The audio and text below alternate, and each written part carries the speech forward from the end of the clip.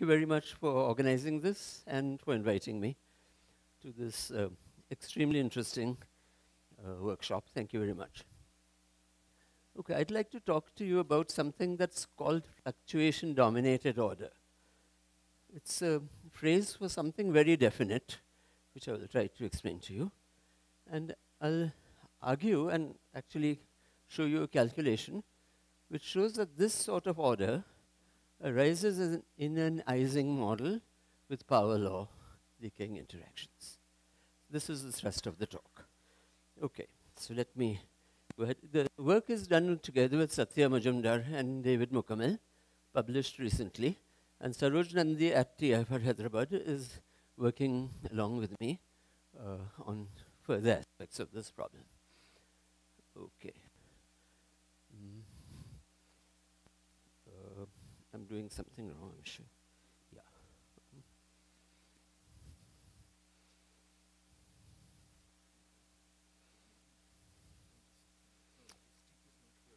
Okay. Oh, the stick isn't here. Yes, yes. Okay.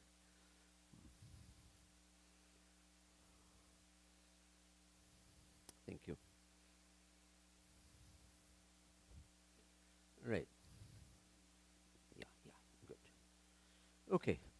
Let's start thinking about this. Suppose you have an ordered state and a disordered state, and you go between. You ask, what is the nature of the state that comes in between? Well, normally you would think, and you'd be right most of the time, it's the critical point, right? So we are very familiar with the critical point. Here is the critical state, power law decays of correlation functions, fractal structures, etc., and critical exponents which characterize everything. Now, the question is, what would happen if you had, for instance, power law interactions? And you might think that, look, exponents will change, the character of the correlations will change, etc., but still within the realm of critical points. And indeed, that is what happens usually. However, there's another possibility. It's a possibility which arises in several models, also in experiment. And that's the possibility that I'll talk about. It's called fluctuation-dominated phase ordering. It occurs between an ordered and a disordered phase, but it's different from critical behavior. And it's different in a very definite sense, which I'll characterize. Qualitatively, what it has is giant fluctuations. Fluctuations that do not damp down in the thermodynamic limit of ordered regions which are macroscopic. Okay? Manifestation is that if you look at the two-point correlation function, it's a scaling function of which I'll tell you about, but it's the scaling function itself is singular. This is what we will see. And as I said, this is found in several systems. The Ising model with power laws is something that I'll come to. But I'll argue that this actually happens a little more generically. And in fact, for the next few minutes, I'll talk about other systems in which this sort of order arises. We'll come back to the calculation in the Ising model a little later. Okay, the system then in which this was first observed, it's a model system. It's very simple. It's a fluctuating potential and particles on it. This simple to imagine is have a handkerchief. Take this handkerchief and shake it around, fluctuate it. Put some very light particles on it. Sugar. Okay. As you shake, what happens? Okay, there's gravity. Things tend to fall into valleys. So there are valleys here, there, everywhere. It's a collection of here and there. As you shake, what's a valley now will become a hill, and a hill will become a valley. So particles will move around. What happens at very long times? So the answer is, in some sense, the particles actually come close to each other. They come together, macroscopically together. The state reminds one of phase separation. And we'll talk about the state in some detail. But this is what happens. So this is a part of a well-known problem that has been studied in contexts, namely the problem of passive scalars. Particles which are affected by fluctuating fields, often fluid flows, but not necessarily, but which do not act back on the flow itself. So this system, I'm going to argue, shows this sort of order. A simple model is simply a line, potential one dimension, with the fluctuating interface, particles with some size, let's say, and hardcore interactions falling in this potential. Question is, what happens? Well, they cluster. Clusters cannot be at one spot because of steric interactions, so they spread out. And the ultimate state, as I said, is one which is where most of the particles are together. But this state is very dynamic. It moves around in space, the large cluster. And unlike normal phase separation, the interface or the boundary between phases is not sharp. The interface is very broad, as broad, roughly, as each ordered region. This is the qualitative picture. More quantitatively, what do you see? Well, so here is the result of some simulations looking at the 2-point correlation function, density-density correlation function, as a function of time. Imagine that you start with particles spread all over, statistically homogeneously, and then you keep shaking. Well, as I said, the physics is very simple. Things cluster.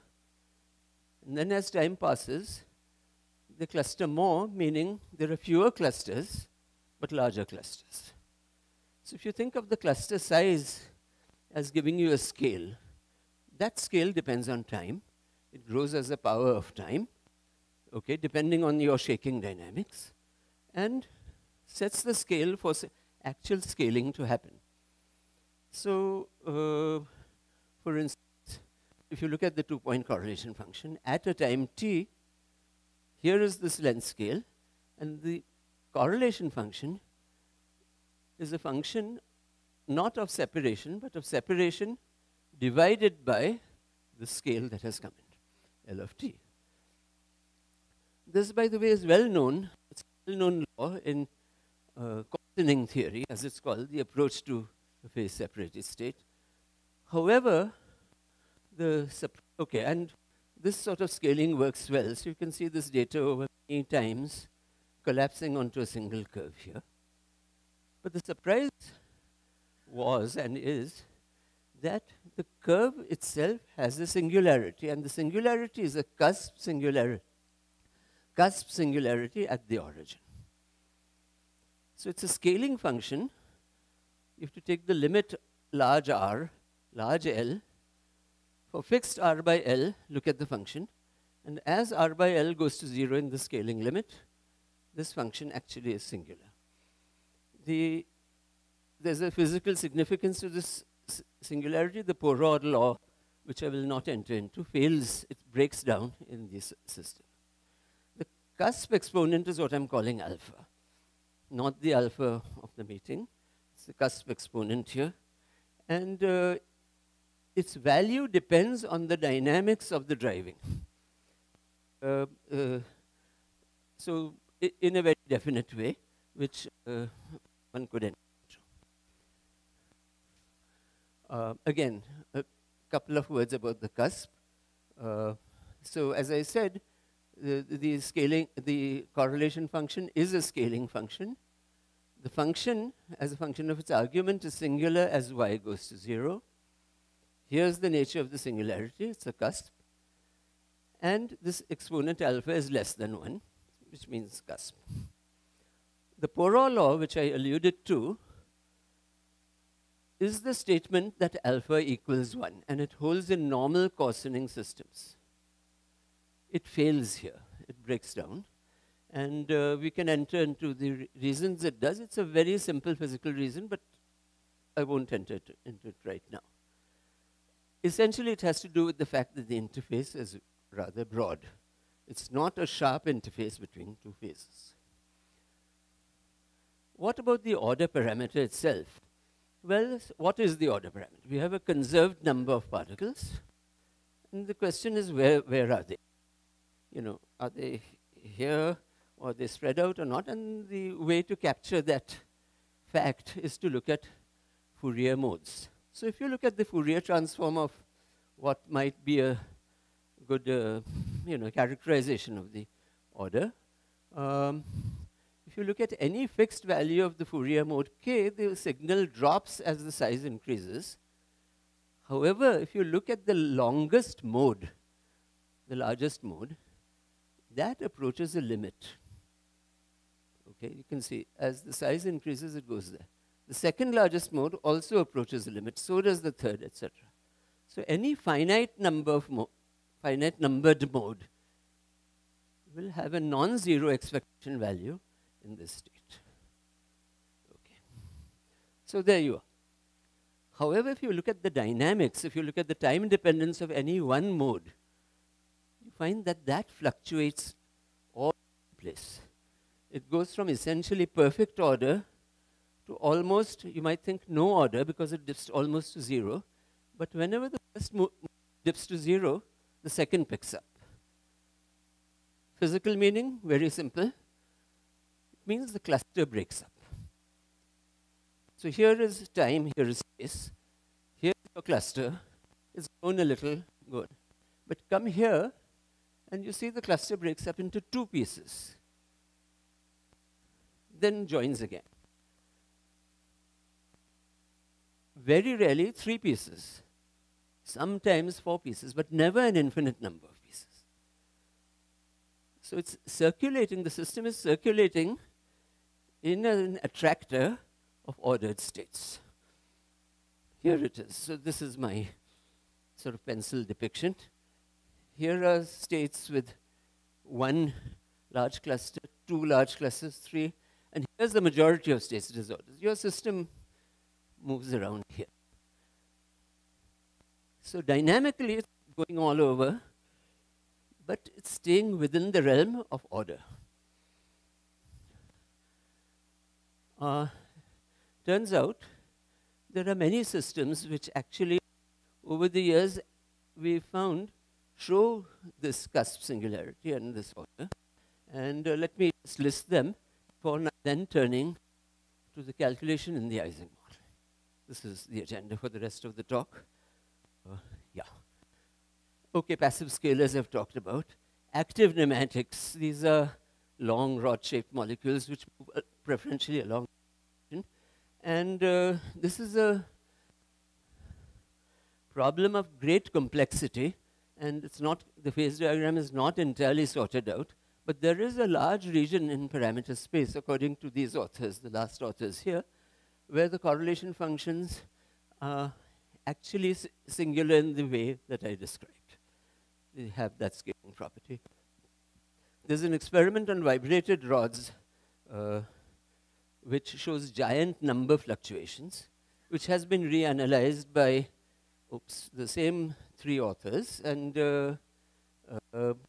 they conclude again that there is a singular scaling function buried in the data here. Also arises in a model of inelastic granular collapse, which I won't enter into, and also into an interesting thing that on the cell surface, there are lots of molecules which need to, proteins which need to get together in order to do their function. I can't tell you more. I mean, what the function is, I don't know. How do they get together? Well, there's the actin cytoskeleton which is there, which pulls them in, very much like a valley. So they fall in, get together, thrown out again. And the people who've analyzed this again looked at correlation functions and see the manifestation of the singularity. So what I wanted to say is that it's not just a theorist's dream.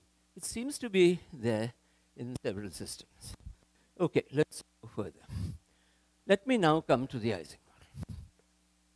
When I say long-range interactions, I perhaps don't mean long-range in the sense that we have been technically using the word long-range, as something power crossing the dimension, but power law decays. Okay. Turns out that, so I'm going to look at a one-dimensional model, okay, with variable sigma. And for a long time, it has been known that the case where the interactions fall off as 1 over r squared, r being the separation, shows a finite temperature phase transition. This goes back to a very interesting paper of Thouless in 1969. Later, rigorous proofs were given by Eisenman that, in fact, there is a finite temperature transition because the interactions decay sufficiently slowly. Soon after that was this very powerful and interesting paper of Anderson and Yuval, who connected the Kondo problem, quantum mechanical, magnetic purity problem, to exactly this Ising chain with 1 over r squared decays. And they pointed out, as far as the Ising model goes, that the correlation function diverges as you approach the critical point. No surprise, you might think. However, Thouless had already shown that the magnetization jumps at the critical point. So this is a transition which had elements of first order, the jump, and second order, the divergence. So it began to be referred to as a mixed order transition, and this point still stands for the model. I'm going to look at a variant of this model. And this is a variant that was suggested by Barr and Mukamel in 2014. And the idea is very simple. You still have a 1 over r squared decay, but the interactions, j of r going like 1 over r squared, act only between spins in the same cluster. So look at this. Here's a picture of spins, the clusters of size L1, L2, etc., to L6. So this interaction, so here's the nearest neighbor interaction, here's the longer range interaction, but this operates only within this cluster or only within spins of this cluster. So there's a cutoff. It's a dynamic cutoff because clusters keep changing in time. But given a configuration, this was what it is. So there's a perfectly fine time-independent Hamiltonian you can write down to express this by constructing an operator which embodies the cutoff. But that doesn't add to understanding the model. I hope the model is clear. Well, so let me just state some facts about this. This is actually exactly solvable, this model. It exhibits a mixed order transition. And the reason it was suggested is it relates to a model of DNA denaturation, which I will not enter, well-known model known as the Poland-Sharaga model. But let's see what this does. What I'm going to argue is that there's, along the critical locus, okay, the system actually exhibits this fluctuation-dominated order and not normal critical behavior. Okay, so this is where I'm heading. Okay, so let's see. Here we are with the Hamiltonian. Well, since this is confined to a single cluster, we can write the value of this in a certain configuration given a certain cluster length for a given cluster. If clusters are large, which they are near the transition point, there are certain simplifications you can make. I mean, otherwise you can keep full sums. And it turns out that the summation of Rj of r involves log ln, because you're integrating 1 over r squared twice. So the effective Hamiltonian, so this is what makes the problem solvable. The configuration is written now not in terms of spins, but in terms of cluster lengths. And here it is. Here's the Hamiltonian. It has two parts. One is something that depends on cluster lengths, Ln. Then there's a term, so this is like a chemical potential, capital delta, but which multiplies the number of clusters. Remember, that's dynamically changing.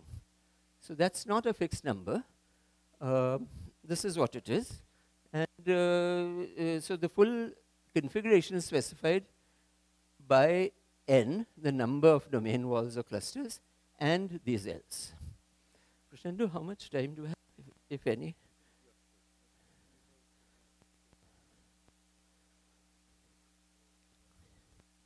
Oh, good. All right. Fine. So, coming back, repeating, here's the Hamiltonian written out now in terms of the new variables, which are the cluster lengths rather than individual spins. Okay. This is actually solvable. Cluster distributions, for instance, if you ask for the probability that a given configuration has cluster lengths L1 through Ln, well, that's simply 1 over Ln to a power small c, which I'll define in a minute if I haven't done it here. Okay, maybe I did it in the previous case, I don't remember. But okay, little c, let me just acquaint you with the variables. Okay, it's capital C is the strength of the coupling, 1 over r squared coupling. Little c is capital C divided by temperature. Okay, so can you please remember that? I forgot to write it. Okay, right. But you see, the cluster size distribution is simply a bunch of power laws, except you have a constraint. And the constraint is that the sum of all the Ln's must add up to a fixed number L. So in this system, L is fixed, N is not fixed, but summation Ln is fixed. Okay. Turns out you can deal with this, you can solve it, and the solution is here. It involves polylog functions and so on, but it doesn't matter. Let's just go to the physics of the answer. If you ask for, so you can ask for the length of the longest cluster. How is that distributed? This is something that is well studied and answered by the theory of extremes.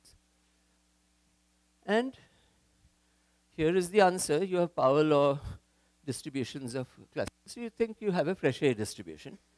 And indeed, depending on the value of little c, so remember C is capital C divided by temperature. C is small c, that capital C divided by temperature is larger than 2, then you indeed have a Frechet distribution. Don't worry about the form, but just notice that this Z is the length of the largest cluster divided by capital L to some power. And since C is bigger than 2, this L scales sublinearly with the size. But cross 2 now. Go to little c between 1 and 2. And what you find is, okay, you can work out the function. It's a piecewise analytic function. I won't get into what it is. But the important thing is the argument is now proportional to capital L. It says that the largest cluster is of the order of system size. However, if you look at the probability distribution of the largest cluster, this is the size, it's a fraction of the size, but it's a broad distribution. It does not go to a delta function. Okay, so here I'm sort of repeating a little bit what I've said. So here is your phase diagram in the plane of little c and fugacity of the walls. How many walls are there?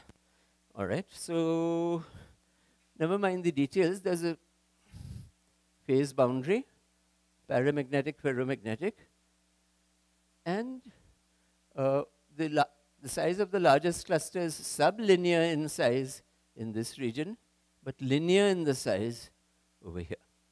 In other words, 5 minutes, okay. The cluster is very large, it's macroscopic, but with a broad distribution of size. Okay. Let's not get into details here. It's more or less saying what I said earlier. And let's just go to the next slide. Now, so this is what gives you a hint of this fluctuation-dominated order. Because if there's a single cluster of very large size, that's ordered. I mean, in the sense of long-range order. So what is going on? Well, let's look at the 2-point correlation function, because I claim that that is the sort of unequivocal signature of the order. And indeed, you can do the calculation. It's a little, I mean, it's not greatly involved. It's something that you down and do. And you can actually carry it through, correctly, exactly in the limit r going to infinity, L going to infinity, with the r by L held constant. And what you find is that if little c is less than 2, between 1 and 2, okay, certain simplifications happen, and the 2-point correlation function is 1 minus something, but notice this, r by L to the power 2 minus c. It's a cusp. The cusp exponent depends continuously on the parameters of the problem, namely little c. And so you might think, okay, that's nice, and okay, you can find an account of this in a paper that we published recently, but let's ask the following. This is all very good.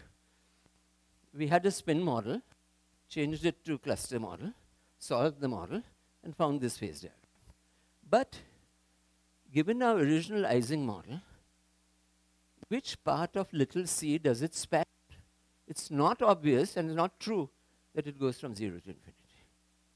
It turns out, and it's not very difficult to show, but I'll just tell you that as you change capital C in the problem, that's your parameter, the strength of the long-range coupling, from 0 to infinity, little c, which is the ratio of capital C to, let's say, Tc, changes very little. It changes from 1 to 1.17, it turns out, about 1.17. In other words, your full Ising model is confined to just a small part of this transition line. Fortunately for my story, that portion happens to be on the red part of the line. That's the fluctuation-dominated order. So the conclusion is, no matter how much you change this, yeah, I'll stop now. The strength of the coupling, you have only fluctuation-dominated order in the way that I've characterized it. Conclude now. What I've told you is simple. There is a sort of state that is coming up in many sorts of systems. It's called fluctuation-dominated order. This is our name for it. It's an alternative to critical behavior. If you find large bits of things that are moving around, and maybe you can look for these signatures, I mean, if anybody does. The key characteristics is that the scaling functions are singular, the fluctuations are enormous, and there is a relation to mixed order transitions which we have not actually sorted out in all situations, but which we would like to. Thank you.